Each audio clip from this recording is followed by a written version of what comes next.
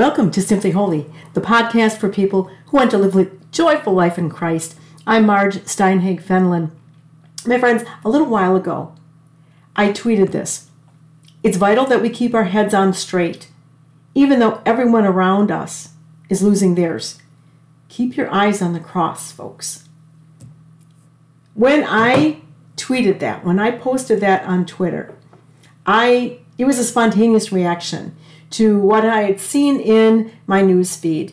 And what I had seen was chaos, division, hatred, retaliation, assumption, accusations, on and on and on. It seemed to me at that moment that everybody was losing their heads. The world was going crazy. It seemed like no one was really thinking rationally, but merely lashing out and acting out of their own insecurities. And so I tweeted that because no matter what happens, no matter how crazy the people around us get, or the people in the news, or in our city, whatever the case may be, no matter how crazy things may get, we can't get crazy with them. We can't allow ourselves to fall into that craziness. We have to keep our heads on straight. And how do we do that? Well, we can do that because as Christians, we understand the meaning and the weight of the cross. And I use that term weight with double meaning. Okay, keep your eyes on the cross. What is the cross? The cross is our salvation. You know, Jesus knows we have free will. So all of this craziness that's going on around us, even though we think that there are very dangerous things going on, deadly things going on, even though we think we know what should be done about it. And I would venture a guess that perhaps you've been wondering, why does God allow this? Why does God allow all this? Well, my friends, we have to remember that God gave us free will. Every single human being ever created or whoever will be created is given the gift of free will. Why does God do that? Because He wants us to love Him and to follow His commandments of our own free will. He doesn't want to force us to obey Him. He doesn't want to use coercion to get us into heaven. He wants that we freely choose Him. We freely choose to follow Him. And so think of this. No matter how crazy things are or how people are losing their heads around you, remember that Jesus saw all of this from the cross. He saw all of this from the cross. Can you imagine how distressing, painful that must have been for Him? And yet He lovingly endured all of that suffering. The torture, the crucifixion, even before that, the false accusations. I mean, He dealt with so much. Why? Because He knew that all of these terrible things, all of the sins of mankind had to be paid for. And let me tell you that if we had to pay for our own sins, it would be, I don't know that we would be capable, really. But God, Jesus is God. And He was fully capable and willing to endure that suffering. Those sins must be paid for, and He paid the price for you, for me, for everyone. You know, Jesus said, take up your cross and follow me. Now, He's not talking about a temporary thing. So He's not talking about, carry a burden for a little while and then you can set it aside and all is good. Now, what He really meant from the time of your birth to the day that you die, the moment of your last breath, He's asking you, carry your cross alongside of me. Carry your cross alongside of me. What is your cross? What is my cross? Our crosses are the things that God has given us in his wisdom that we must endure. The suffering, the various trials, the hardships, the sorrows, those are all part of our cross. And so we need to carry them alongside of Jesus for the sake of accompanying him, for the sake of our own salvation, because we join in his suffering. We walk along beside him, carrying our own cross. And I can guarantee you that Jesus' cross is a whole lot heavier than yours or mine or anyone else's. Far, far heavier. The weight of the cross that we bear is nothing compared to the weight of the cross that Jesus bore.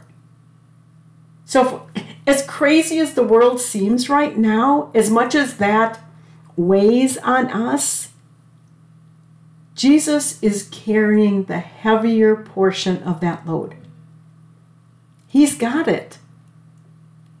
He's got it. He's got this all in his hand, in his control, in the sense that he will not allow anything to happen that doesn't ultimately end up in our greater good. It's hard to imagine sometimes when we see really terrible things happen, but we have to believe. Keep your eyes on the cross, folks. That's why I wrote that. We have to believe that there is a reason. There is an ultimate solution for everything that's going on. Yeah, it may be very, very tough to endure. It may be incredibly confusing and discouraging, I'm sure. But we can't get caught up in the craziness. You see, as soon as we get caught up in that craziness, we've lost it. We've taken our eyes from the cross and we're focusing it instead on human frailty, human failure, human sinfulness. That's not going to help anything. That's not going to help us keep our peace. It's not going to help us continue to carry our cross alongside of our Lord. Take up your cross and follow me. Accept these crosses. You know, even though it's something that's not happening to us directly, because we know of it, because it bothers us, this is also part of our cross. So we need to approach these things carefully and rationally. We got to keep our heads on straight. And we can't ever forget to keep our eyes on the cross and remember that no matter what happens, our Lord is there beside us. He's carrying his cross right beside us through everything that's going on. So just don't lose it. Don't lose it. I have to remind myself of this as well, because I do. I get upset. I get upset when I see the headlines. Of course I do. I'm human. But I can't allow myself, nor can you, we can't allow ourselves to get lost in that and turn into hateful creatures who lash out and look for revenge or looking to crush the other person. That's, first of all, on a very basic level, that's not helpful. It's not helpful to the situation. So definitely not helpful to us, because anger only makes us not only spiritually and emotionally sick, but it can make us physically sick. And we don't want that. God doesn't want that for us. So I'm not saying to just shrug your shoulders and say, well, yeah, Jesus got that. That's not my point. My point is this. You have great power over these situations in that you have the ability, as long as you keep your head on straight, keep your eyes on the cross, you have the ability to offer that suffering up to our Lord. You have the ability, and I would think, I'd like to say the obligation. You have that gift of being able to pray for that situation, that person, ask God's mercy over everyone involved, or ask God's assistance, if it's some kind of a calamity or disaster, you have that ability. You're not powerless.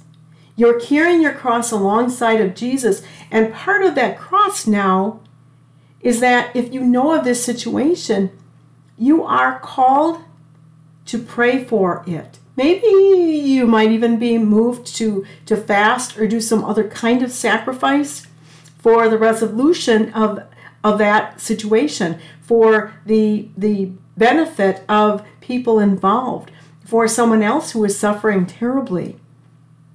We're not helpless. Keep your eyes on the cross, and these things will come naturally for you. And you'll feel much less burdened. You will feel joy in walking along beside Jesus as he carries his cross and you carry yours. You'll feel a peace. You'll feel a peace knowing that you are participating in God's divine plan in your own small way.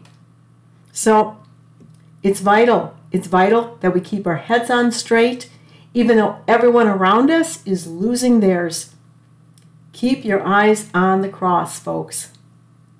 That's my message for you today. I hope that it gives you some joy and encouragement.